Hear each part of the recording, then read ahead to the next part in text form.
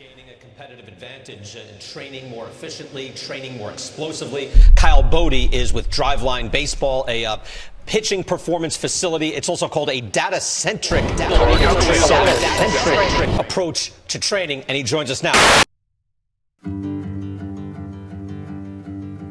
So in the beginning, Driveline Baseball's research arm was just me in a shack in North Seattle. And researchers like Dr. Duran had laid a great foundation, but there was a real stagnation of research in the late 2000s when Driveline really started to start.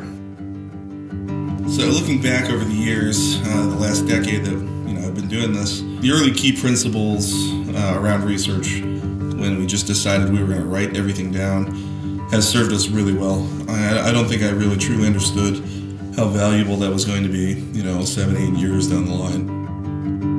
What made me really approach it the way that I did was I felt that there was a real lack of data-driven analysis on good baseball athletes in the medical literature that was currently out there.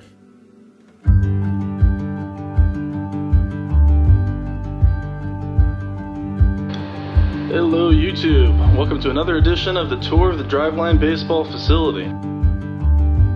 When it's stripped down to the core, the reason and the fire that keeps me going on research and development is the fact that we have such a great group of athletes from the college to the pro.